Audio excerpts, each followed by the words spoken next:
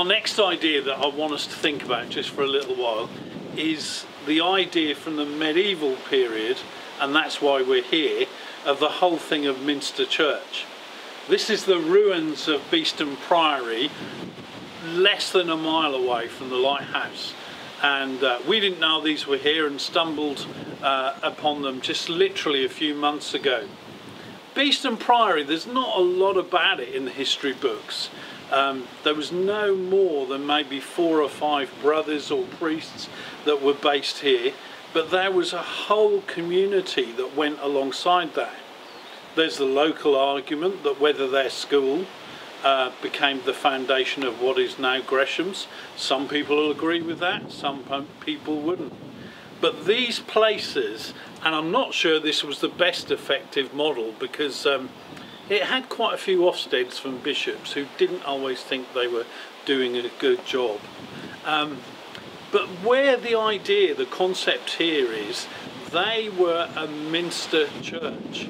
These Minster churches were central around worship, and you see this fantastic worship space just through the arch. But not just that, there were 3 fishing ponds. Some of them still exist. Most of Beeston was part of the farmlands that the Priory owned. That brought in income, but it also brought employment. People came here on their way to Walsingham, and one of the really interesting things about here, they were part of one of the bigger orders, but they were also part of a small order that seems to be quite unique to North Norfolk, called Peterstone. And I can find very little about them, but the one key thing about the Peterstone houses was their ministry to travellers, or holiday makers now. How does that link with Lighthouse? So these were places that made money, they had businesses, worship was central to them. They would bring people here for rest, who were maybe people who were just worn out, pilgrims. There were hospitals here, so there was caring, there was hospitality going on. They were places of industry, they made money, they made resources that they could use in kingdom purposes. I think Lighthouse is a Minster church. I think we need to learn from the past that's on our doorstep. What do you think about that?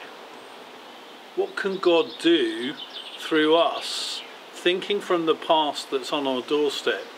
How is Lighthouse a Minster church that serves, is a place central of worship and prayer constantly going on, but at the same time busy in business, serving travellers, serving pilgrims, serving people that are beaten and battered, serving preachers and missionaries that come for refreshment and rest?